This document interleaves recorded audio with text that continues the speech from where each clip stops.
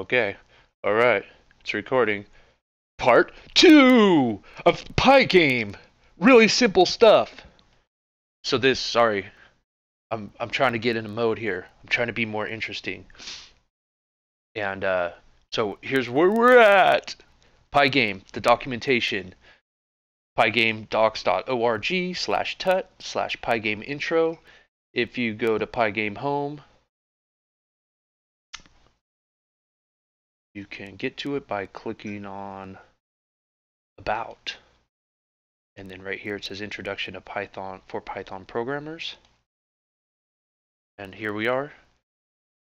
And at the end of my last video, I basically pasted this in and got a few errors while doing so and finally got it running. And now I want to dive a little deeper into what is going on in this code. So I'm going to copy and paste it fresh right here and save it.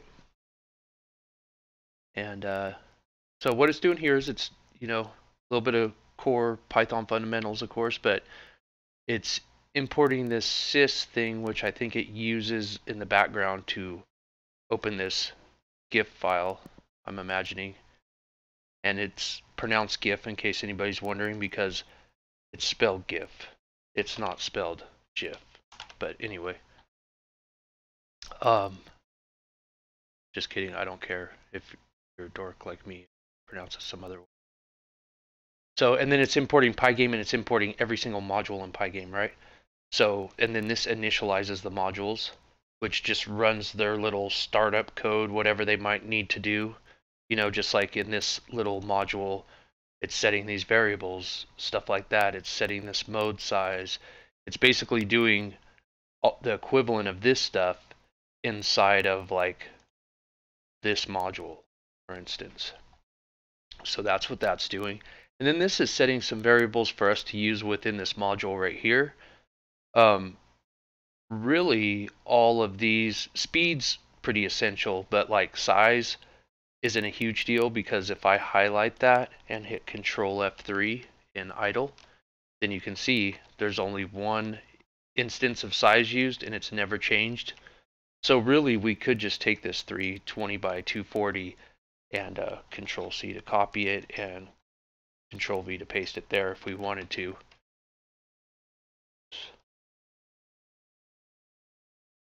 So, and then the same thing with black.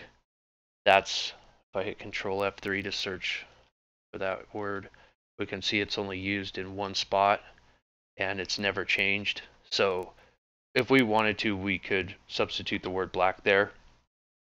But the cool thing is this is where you get that there's always a trade-off, and it's between time, space, and readability is what it boils down to. So I should say time and space, or one or the other of those, and readability, or one or both of these maybe, and readability. So right here it's a readability thing for space, because you're using just a tiny little, like most people in this, in the last decade or two would consider that like almost a moot point of just like, oh, you're gonna have like one little tuple that, and you could say tuple, of course, it comes from the word like quadruple or quadruple, however you might say words like that. It's that UPL at the end of those kinds of words. So tuple, tuple, whatever, tomato, tomato kind of thing.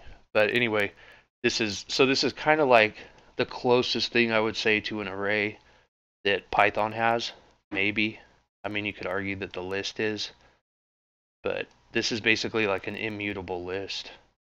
And immutable means you can't change the values in place. You'd have, if you change, like if I were to change black, then it would give me a new copy if I passed it a tuple. It wouldn't like replace the values in the tuple. But in a list, it would replace the values. Anyway, I don't want to get too much into that right now. But one thing here, that this is really old code, by the way. This is like early 2000s code. So if we run it with F5, save it, okay. Then we can see it's a little tiny box and it's going really fast, and it's funny because it changes when I move this. And if I do something that takes a lot of processing power, like launching the task manager, it slows to a crawl for a second. But what it's doing is it's basically trying to use every bit of CPU power it can. It's not throttled in any way, shape, or form. So when anything comes in and interferes with it getting 100% CPU time, you can see it slowing down. Which this is a quad-core system, and in theory it should have had enough core power to do that, but it shows that there are bottlenecks that even multiple cores can't always escape. So then I can click the X and it's just going to freeze it and stop the code and give me back my prompt back here. So that's normal if that happens to you. And I want to say in older versions of Python that didn't happen. I know with the GUI graphical stuff, like the more modern versions, I think tend to leave the window open for you. But anyway, I'm going to close this little run window. And sorry if my voice gets louder and quieter and stuff. That's the Windows sound system thing. And because we initialized every single module, one of the things that initialized was the audio. So even though I have all the ducking disabled and everything, there's still a certain amount of ducking that goes on. So whatever, I've fiddled with every setting I can, and I can't seem to get that to go away, short of just doing stuff that doesn't touch the audio whatsoever. Okay, so continuing to go through line by line here. We've covered this. These are some values. You know, this obviously sets the screen size at some point, or some kind of width and height at some point. And what's going on here is this is a tuple, so really it could be put into parentheses like this, and that's what I would do just to make it more clear personally. But honestly, I've been staring at this code so much, I'm starting to get used to just this little piece of code that I'm starting to get used to seeing tuples without parentheses around them now too. But anyway, that's what it is. It's just like a little list that is immutable, like I said, and then it's coming over here and it's unpacking it. It's like destructuring it into these two individual variables, which if you're familiar with core Python, you know that already. And it's kind of tricky though on this one line of what's going on here, because that happens, right? And then this effectively disappears, and then it evaluates this. And so now these are effectively, that has 320 behind it and this has 240 behind it. But this is evaluated as a tuple now. So this is evaluated a lot like this at that point. And then that together gets passed into size. So that's the effect that's going on there. And then speed is, if we highlight that one, Control F3, we can see it's used several times and it is mutated. So it's changed right here. It's effectively flipping the speed, and that's the ball hitting the edge of the screen. And then what it's doing is it's flipping that so-called speed. So it's making this a -2 instead of a +2, basically. And it's doing the same thing for the vertical as well. And then if we come, and so what I want to do while I'm right here is actually change these, since if we look at them, like I said, they're only used in 2 places and they're not mutated. So they're like, if you are in my opinion, bad JavaScript programmer, I'm the worst JavaScript programmer, so I feel like I could say this, but if you're a bad JavaScript programmer, you'll use the word const a lot. And I know that that seems like the right thing to do. I've been there, but it's not. But anyway, if you're going to make something a const, or at least want it to be constant, you should write it in capital letters. So that's just one of those standard practices across many languages to do. And all of these are only used once and the value isn't mutated. So to call it, you know, if you're only setting that value one time like that, you might as well call it a const, or make it appear as such. So that's what I'm going to do. And the same thing with black here. So then what I'll need to do is highlight these. I don't know if it will find it in lowercase. Yeah, it will. Cool. So I can do it like that and then do size. I'm hitting Control F3 once I double click it. Size.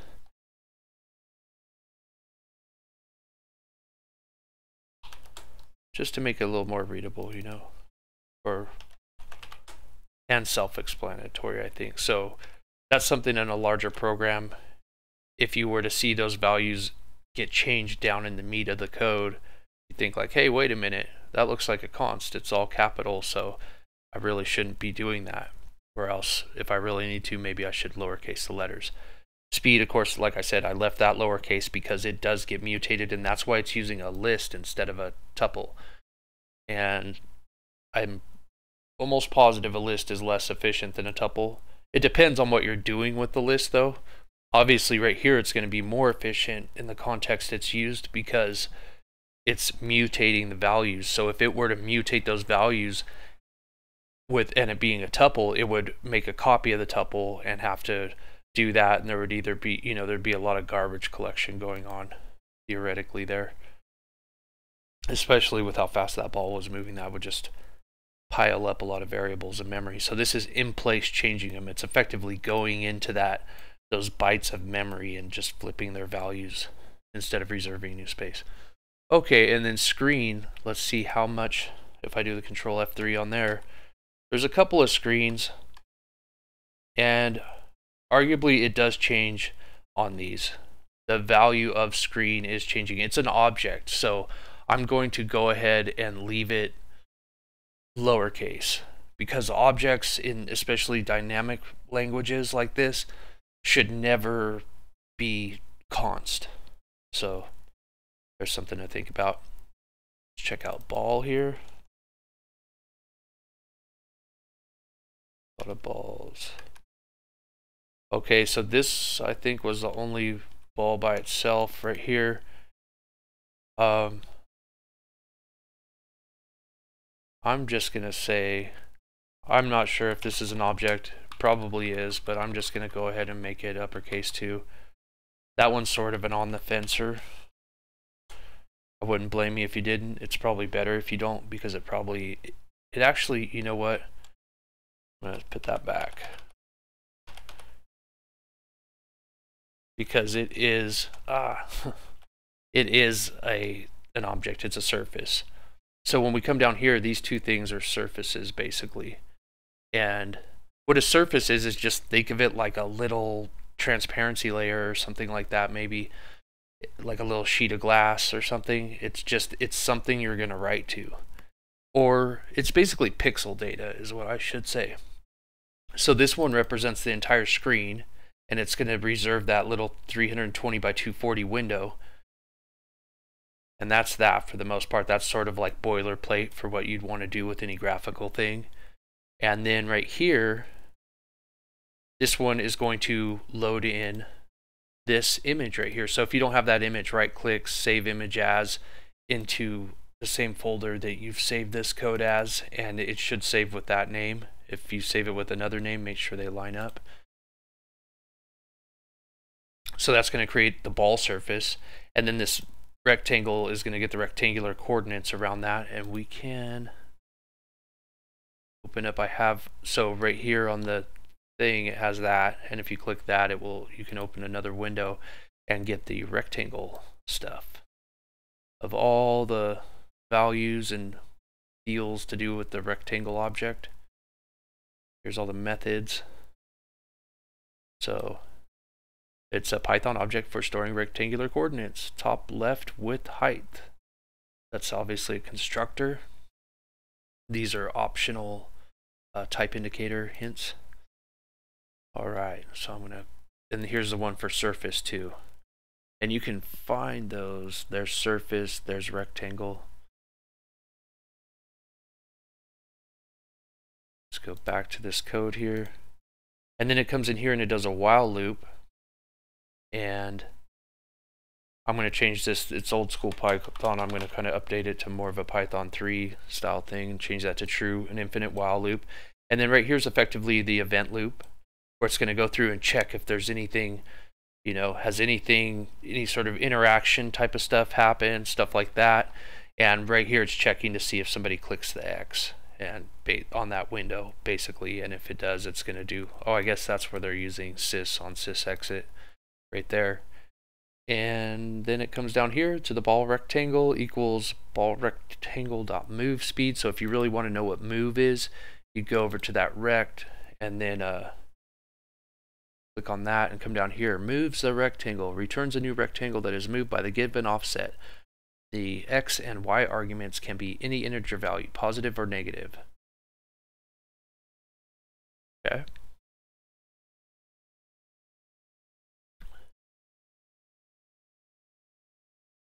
And then if ball rectangle left, so this would be the left side of that rectangle. Should have stayed on that page, huh? The left side of the rectangle.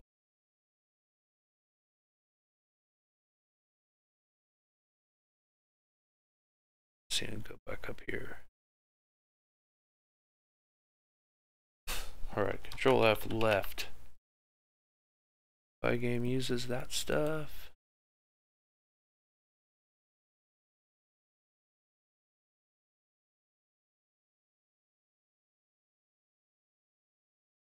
What was I missing?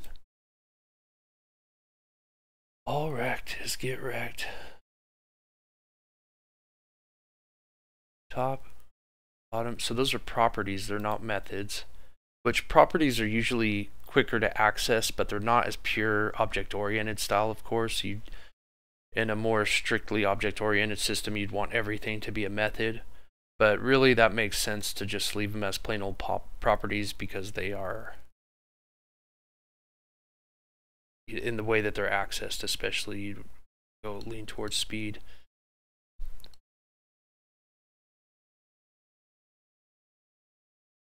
Okay, the virtual attributes, which can be used to move and align the rectangle right here. So that's where it starts describing those things.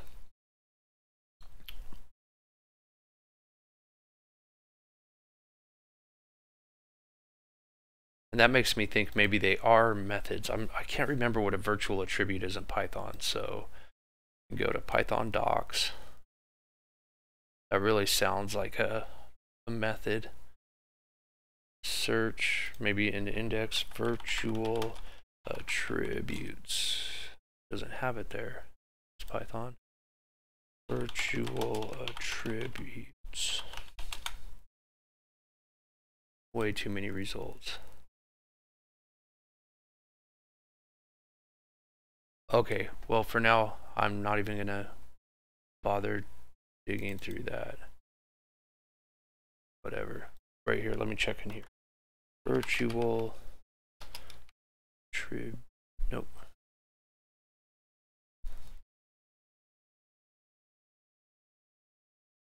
And even if they're not, it must have something within itself, some type of an event loop type of effect that would check those attributes even if they're not really methods themselves. And then so we get down into here, that was just the checking for the exit, and right here is the thing we were just talking about, obviously. And what it's doing is it's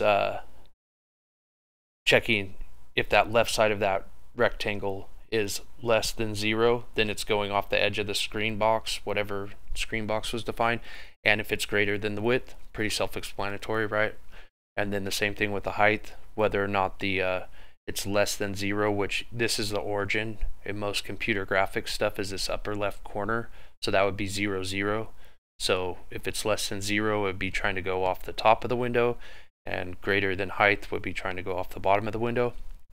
And if so, in either of those cases, if it's trying to go 1 pixel past the edge, then it will effectively negate and flip that value. So whenever, just like in regular math, whenever you see like a negative sign right there, that's the same thing as -1 times.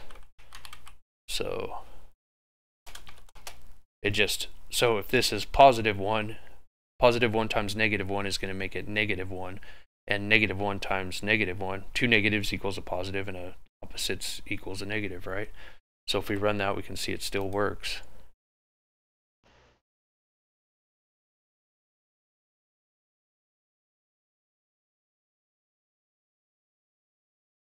And then, so it does that every time through, and then it comes through after it detects whether or not the ball's 1 pixel off or not, which I believe is before it draws it 1 pixel off. It goes ahead and fills that little window black, solid black, and then it redraws the ball. That's what blitting is blitting's like drawing that little sprite again, and it redraws it with these new coordinates. So if it was going one pixel off, it will now go 1 pixel that way, and then it will draw it that way. And what you're really doing with this this little screen surface is doing is it makes it so that that screen right here, this screen blit thing, is always going to point at, it's a double buffering effect, so it's always going to point, you have two surfaces effectively behind the scenes, and it's going to point at the one that's not being displayed when you write to it, and then after you write to it, you'll immediately call flip, and that will change which one of those surfaces the screen's looking at, the visible screen's pointing to. So it will, you won't be trying to race the beam, so to speak, as far as like, you know, getting screen tears or partial image draws and stuff like that. It's just it's a simple effect that anybody familiar with like video game programming knows about, that makes the images appear smoothly and animate a lot more smoothly. So that's that in a nutshell. I hope I didn't like over explain or stutter too much on that. So it's just, you know, the imports and initializations, set a few variables. Like I said, this is good practice the way this is going on here for anything that's going to scale beyond the most simple example. But we really could just like cut those, and anywhere we see size we could paste them, and anywhere we saw width we could write 320 and height 240, and then it would still, well, yeah, that should work. So what line is that saying? On line 4.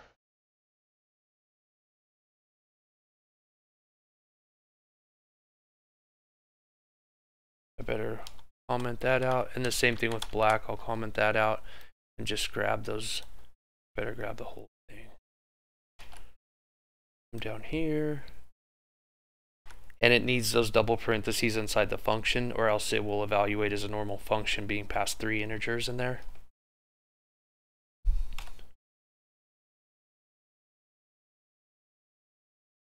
Oh, argument 1 on line 8.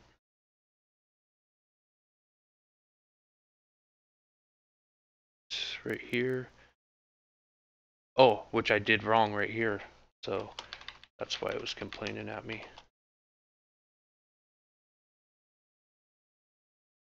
There, of course it's working. So let me put all those back real quick. It's back how we were. I'll run it real quick, test it, make sure it still works. Still working. Close that out.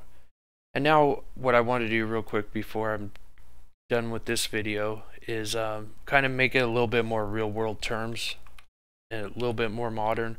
So we'll bump it up to 640 by 480, effectively doubling these coordinates. You can go even bigger if you want, and that will give us a bigger screen, a bigger display.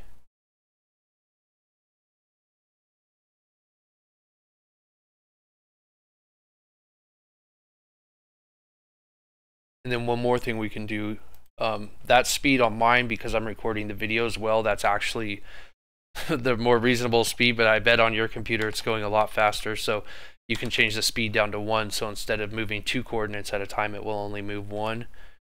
And then hit F5. And then you get a little bit slower and smoother type of a ball bounce. You can actually focus on the ball a little bit more. Of course, like I said, yours should be going slightly faster than that. If we move the window, it pauses. That and close this little run window. So that's some stuff you can do to kind of kick this around a little bit, make sure you have an understanding of all this code, of what's going on. Very last time through, we got the regular old imports of the stuff we'll need. If you want to find those, you can just highlight them, Control F3, and you can see where they're used. Pygame, and setting some values to be used later. which is a good idea at the top of a module to set them like this so that they're readable within here, so we know, okay, we're not just, if we were to just use this like we did where I pasted that in here, then that becomes what's called a magic number, because it's just this number. You know, you could argue that like even these zeros or ones right here are, well, they didn't really use that one, right? They did it like this, so. But, and these ones are index values, which are still kind of magic numbers, because it's like, what is speed 0? What is speed 1, right? But what we could do up here is say, we know that speed 0 is the left and right speed, right? So we could say horizontal, I think that's how I spell it, equals 0, and vertical equals 1. And then come in here, and speed could still look like that for now, right? And then we could come down here where we have speed 0 and say horizontal.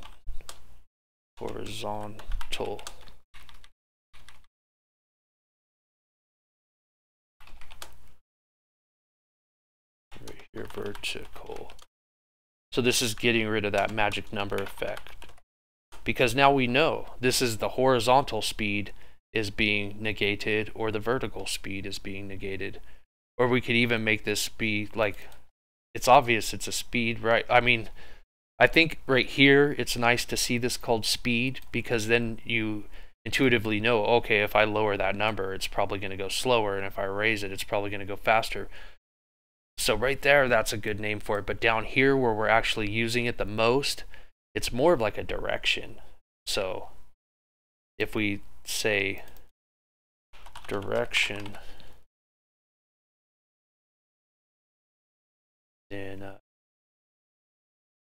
change all these to direction. I should actually do that. And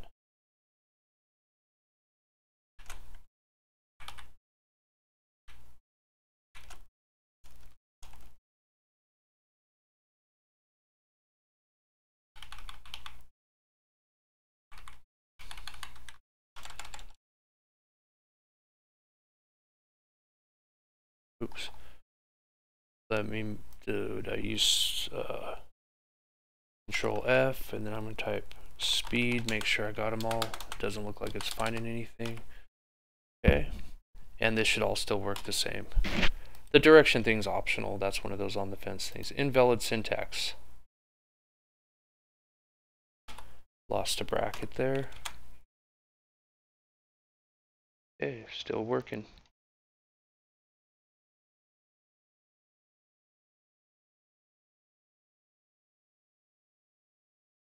Is there anything else? So now it's a little wordy. So speed was kind of like, okay, I don't know. Directions, whatever. Technically this is a block statement, so it should really have a space there. And if you really wanted to, you could probably even put a space there. Make it a little more readable. And then once you start getting to where it's like, oh wow, I'm having to scroll to see what's going on, then that tells you, especially if you have a reasonable size screen, you know, with just like 20 or 30 lines by, you know, maybe 80 wide or something, that's about the limit. And that becomes a code smell to where you should be asking yourself, maybe I should push this stuff out into modules of its own. And then I can just say, check ball direction, you know, whatever you'd highlight this and comment above the top of it with right here, like check ball direction, or what is it here? Check and move ball, maybe.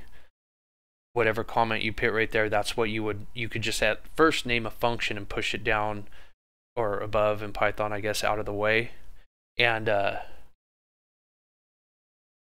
yeah, and right here you could say like, you know, handle message loop or event loop or whatever right there for a function. And then you could begin pushing functions off the screen, and you would end up with a more declarative type of a thing where it just declares each function speaks for itself in its name of what you're doing.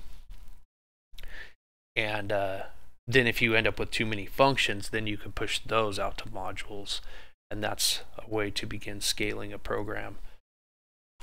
So thanks for checking all this out, and maybe it'll help you a little bit. Feel a little more comfortable with that code going line by line. Did I make everything completely obvious here? This right here, this display set mode, you know, Python's just, or Pygame, excuse me, that's the Pygame module. You know, this is the display module within, or I should say that's the Pygame package. This is the display module within there. And then this is effectively a method, because like even this whole file right here is effectively a singleton object in Python. So you can treat it just like a singleton object. And that's one of the beauties of Python. You don't have to go in and put all that class and init crap in there. You can just do this and have that. So that's a pattern that I usually try and stick to. I try not to write out any class. I try and avoid the class keyword as much as possible with Python, and always with JavaScript, excuse me. Two dynamic scripting languages that both support like a module style pattern. JavaScript more with Node.js and the traditional CommonJS modules, to a certain degree, even in the browser when you include files together and stuff. But not, I shouldn't even get into the JavaScript talk. There's a lot of exceptions to that, but yeah, so that's what that's doing, you know. And really we could say like import, we could do import sys on its own line, and then come down here and import, or say from Pygame, the other style of import, from Pygame, import display, and what else are we using? Ball, and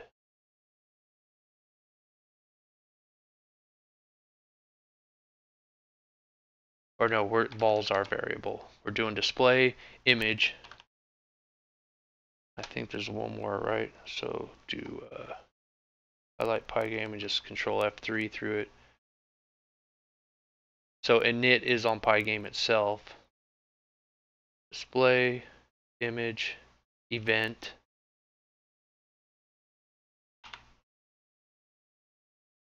The display, image, and event. Some people might frown upon this style of deal. I like a space below the imports too, right there. Some people might frown on this and be like, hey, that's sorry, it's hard for me to think and do two things. Now you don't want to do that. You might pollute your namespace. And yeah, but if you are polluting your namespace by doing this, then that tells you you really should push what you're doing out to a more singular module, like a more isolated module, because which just means a new Py file that you import, right?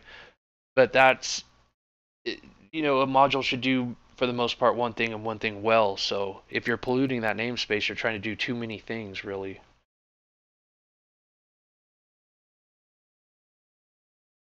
Oops, that one. Well, yeah, I think. Sorry, I'm rusty on Python right now, obviously, so I think maybe we can just do it like that. And when you import it, it will import all of the names. It should import all of the names that aren't prefixed with an underscore. So if you do your own module and you want something to be effectively private, then you just precede the name with an underscore, and then it won't be exported and visible to regular module imports. Okay, let's see how many errors that gives us. Says name Pygame not defined, which I figured that much. So that's an interesting one there where it's like that. So I guess I could do Pygame as well.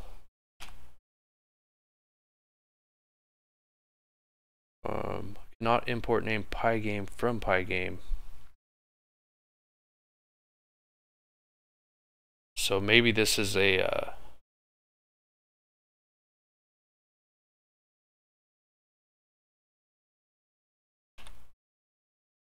shortcoming in the design of how Pygame. So I'll do the import Pygame. This almost defeats the purpose of the line above.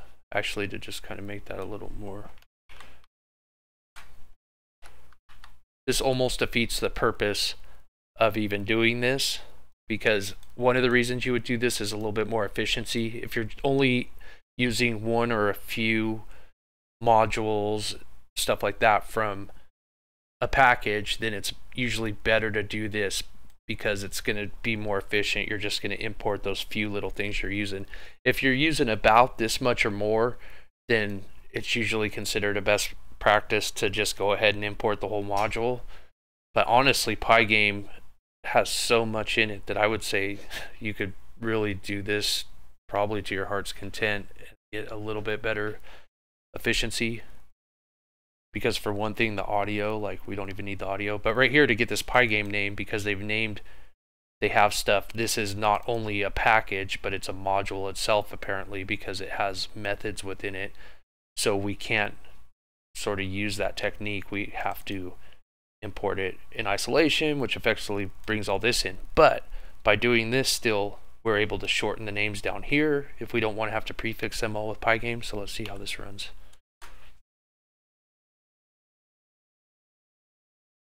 It doesn't. It tries to.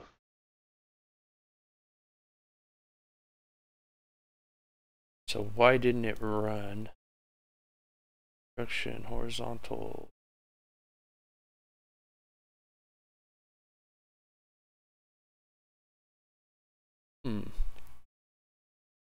That's interesting.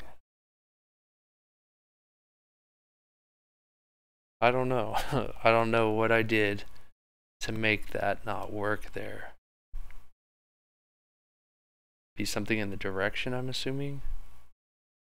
Rectangle move.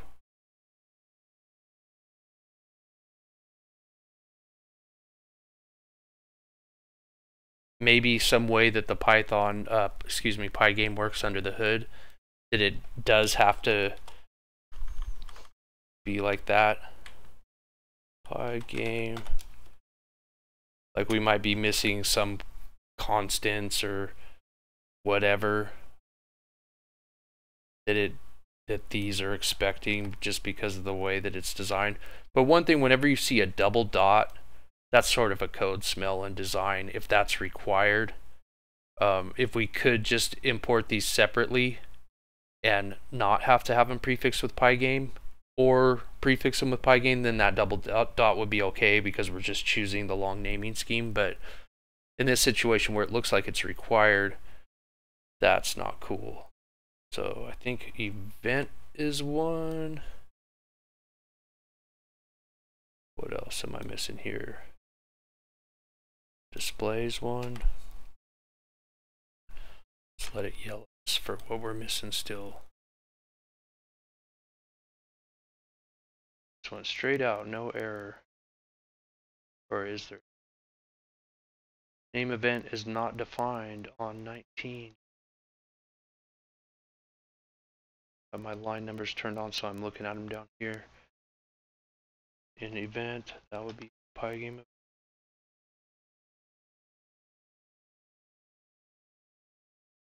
Have here quit.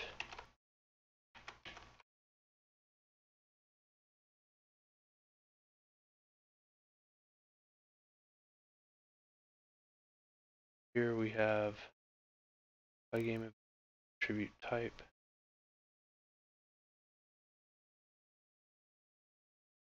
Maybe there was an error on that first thing when it froze and I didn't notice it, but Pygame type.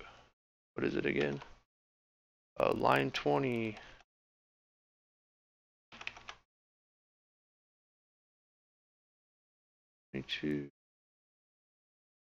Pygame event type. Uh-oh. There's no attribute type.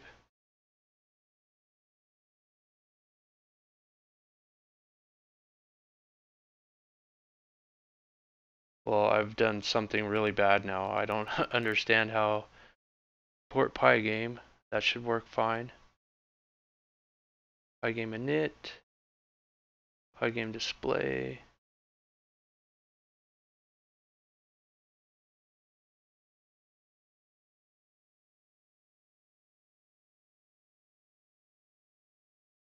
File is saved. Pygame event.get. Alright. Let's go look at the original. here.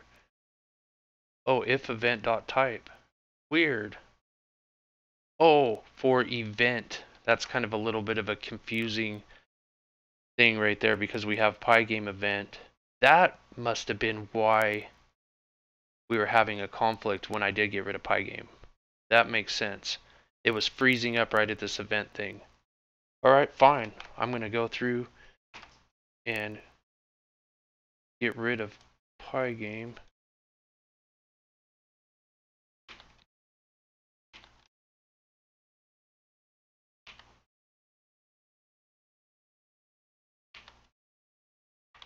Alright, I'm going to bring this back in. And I'm going to change this so that it's just called E. Because what was happening there is this was conflicting with this, I believe. The naming.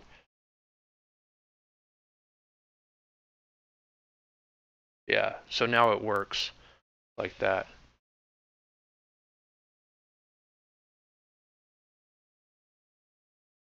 So that's kind of some of the pros and cons of why you might want to use this scheme or not to get those shorter names. And then if you do, of course, make sure that you don't reuse names out of that package, especially if the package isn't prefixed, which was the original way they had it, was the prefixed method. So anyway, thanks for watching.